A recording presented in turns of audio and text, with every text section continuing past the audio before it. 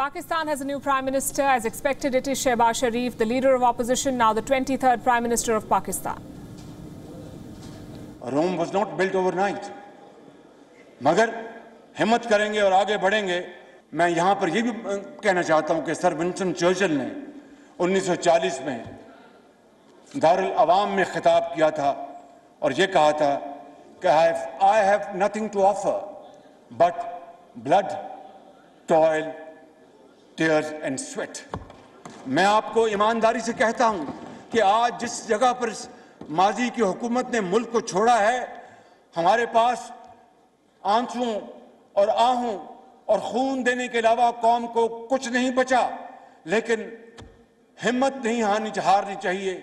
मेरा ईमान है कि अगर हिम्मत होगी, अल्लाह से हम रहम मांगेंगे और मेहनत करेंगे तो ये पाकिस्तान की हालत जरूर बदलेगी। That was Sharif's message, first message to his people. He also swore allegiance to China and gave a piece of advice to India's Prime Minister Narendra Modi. All of it in his very first address as Prime Minister of Pakistan. We'll play out those in a bit. But first, let's recap the day for you. Pakistan's National Assembly met today. On the agenda was the election of a new Prime Minister. The gallery was packed. Our correspondent Anas Malik was in the hall. It was a ruckus, he said. There was a lot of sloganeering. Slogans against Imran Khan, slogans against Sharif and his party, the PMLN too. Midway through the session, Imran Khan's party, the Pakistan Tehreek-e-Insaf, decided to resign en masse. The boycott was led by Shah Mahmood Qureshi, Pakistan's now former foreign minister and the second in command of Imran Khan's party. The PTI wanted him to be prime minister. Before leaving, Qureshi told the House, today some people have lost despite winning and some have won despite losing. इस process का हिस्सा बनना, आज इस process में शामिल होना एक नाजायज हुकूमत को लेजिटिमेट करने के मुतरादिफ होगा और हम इस गुनाह में शरीक नहीं होना चाहते। मैं तहरीक इंसाफ का वजारत उज़्मा का कैंडिडेट था। मैं आज उस सिलेक्शन की बायकॉट का ऐलान कर रहा हूं। मैं पाकिस्तान के ख्वाह हैं, आज हम मुस्तफी होने का ऐलान कर रहे हैं। The proceedings did not stop, though. The acting speaker, Ayaz Sadiq, announced the nomination for the House, the leader of the House, and he messed it up. Sadiq wanted to say Shehbaz Sharif. Instead, he said Nawaz Sharif. The parliamentarians did not seem to mind. In fact, PMLN members began cheering and thumping the desks. Sadiq apologized. He said Nawaz Sharif was in his heart and mind, hence the slip of the tongue. At the end of the day and all the drama, Shehbaz Sharif was overwhelmingly voted the leader of Pakistan's National Assembly, aka the 23rd Prime Minister of Pakistan. Soon he delivered a lengthy address. To the people at home, he promised cheap flour and higher salaries. For those watching from outside Pakistan, he laid out his foreign policy. He spoke highly of Turkey and Iran and wasted no time in swearing allegiance to China. China and Pakistan are time-tested friends, he said, and nobody can quote-unquote separate the two. Sharif also thanked Chinese President Xi Jinping. What for? Well, you must listen to this. जहाँ speaker, किसी को कोई शक नहीं होना चाहिए कि चीन पाकिस्तान का एक वफादार, काबिल-एतमाद और अमन और दुख और सुख का साथी है। चीन ने पाकिस्तान का न सिर्फ इक़्तिसादी हवाले से हमेशा साथ दिया, बल्कि इंटरनेशनल फोरम पर हमेशा हमारा साथ दिया और पाकिस्तान को हमेशा अपना एक हमसाया दोस्त जाना। ये दोस्ती जो है, ये हुकूमतों के दरमियान तो रहती है, कोई हुकूमत आए या जाए, ये दोस्ती लाजवाल है। क्यों? कि ये दोनों ममालिक के अवाम के दिलों में बसती है। लिहाजा कोई कुछ कर ले, चीन की पाकिस्तान की दोस्ती कोई हमसे छीन नहीं सकता। और पिछली हुकूमत ने इस दोस्ती को कमज़ोर करने के लिए और इस दोस्ती में ज़ौफ़ पैदा करने के लिए जो कुछ किया, वो बड़ी एक तकलीफ़देह दास्तान है। सीपैक को इंशाअल्लाह अब पाकिस्तान स्पीड से चलाएंगे, आगे चलाएंगे, बढ़ाएंगे और अजीम करेंगे।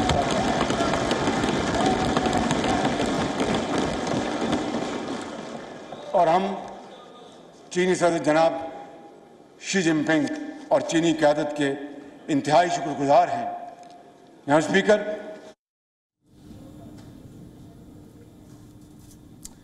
Which address in Pakistan is complete without the mention of India? Shehbaz Sharif is a product of dynasty and he seems to have mastered the craft of whipping nationalism well. In his first address to his country as Prime Minister, Sharif raised the Kashmir issue. He said relations with India cannot be peaceful until Kashmir is quote-unquote settled. Nawaz Sharif ने भारत से जब अमन का हाथ बढ़ाया था तो वही नवाज शरीफ था जिसने अक़वाम मुत्तहिदा में असेंबली में वहां पर जाकर कश्मीरियों की हक खुद इरादियत उनकी आज़ादी के लिए एक ज़ोरदार बहुत शानदार इंस्पायरिंग तकरीर की थी और आज हम अच्छे ताल्लुकात के ख्वाह हैं लेकिन मसला कश्मीर के मुनसिफाना हल तक पायदार अमन कायम नहीं हो सकता। कश्मीरी भाइयों और बहनों के लिए हर फोरम पर आवाज़ उठाएंगे, डिप्लोमेटिक एफर्ट्स करेंगे, उनको डिप्लोमेटिक सपोर्ट देंगे, मॉरल सपोर्ट देंगे, ये हमारा हक है। और मैं प्राइम मिनिस्टर मोदी को मैं ये मशवरा दूंगा कि आप समझें कश्मीर का मसला अक़वाम मुत्तहिदा की करारदादों और कश्मीरियों की उमंगों के मुताबिक तय करें और दोनों तरफ इन गुर्बत को ख़त्म करें, गुर्बत को मिटाएं।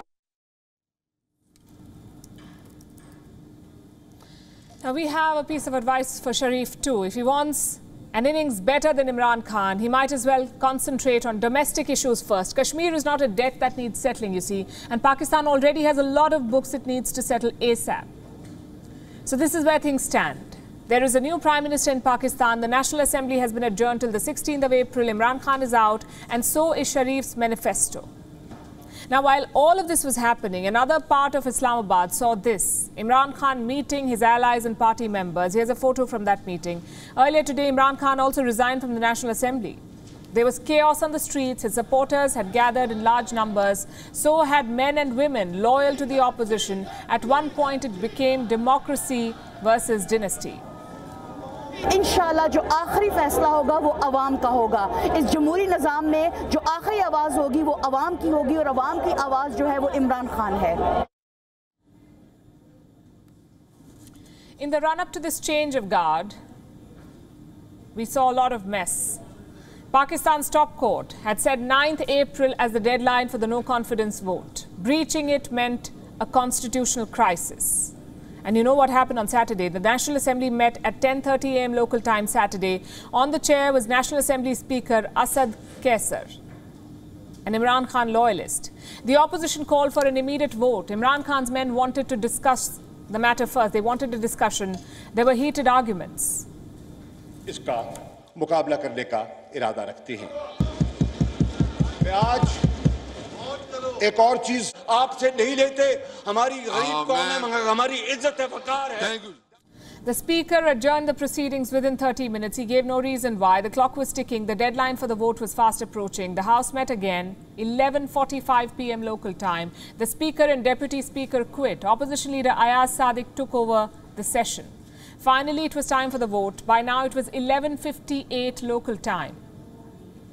Just 2 minutes to the deadline. The parliamentarians had to decide whether they wanted Imran Khan to quit, and that's what they voted for, the removal of Imran Khan as Prime Minister of Pakistan. The camera soon turned to Shehbaz Sharif.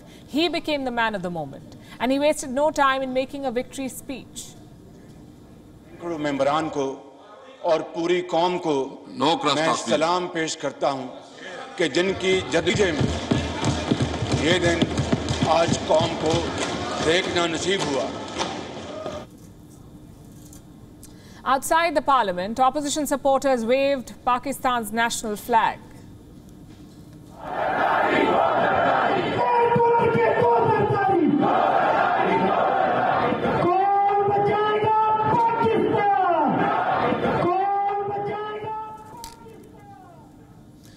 And they were not alone. Imran Khan supporters were there too, protesting the removal of their leader.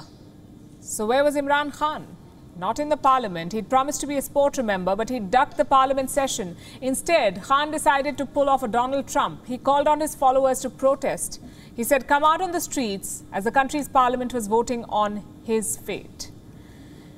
Over the last few weeks, in fact, Khan has tried everything to stay in power. He even cried foreign interference, blamed the US for trying to oust him. When a no-confidence vote was imminent, he got the parliament adjourned. He advised Pakistan's president to call for a snap election. The judiciary had to intervene. They called Imran Khan's actions illegal. Pakistan's top court ordered the parliament to reconvene and hold the trust vote. By 1 a.m. local time Sunday, Imran Khan had been bowled out. Some Pakistanis waved the national flag, others booed the decision. Imran Khan supporters also protested outside Nawaz Sharif's London home. Over the weekend, Imran Khan also changed his Twitter bio. It now reads, former Prime Minister of Pakistan. He tweeted thanking his loyalists for the support and branding the opposition leaders the local Mir Jafars. It's a reference to the first dependent Nawab of Bengal under the East India Company. In short, a traitor. Now, here are a few things that you must note at this point. Number one, the mass resignation of leaders from the National Assembly could lead to by-elections. Number two, Shehbaz Sharif will be leading a coalition/unstable government.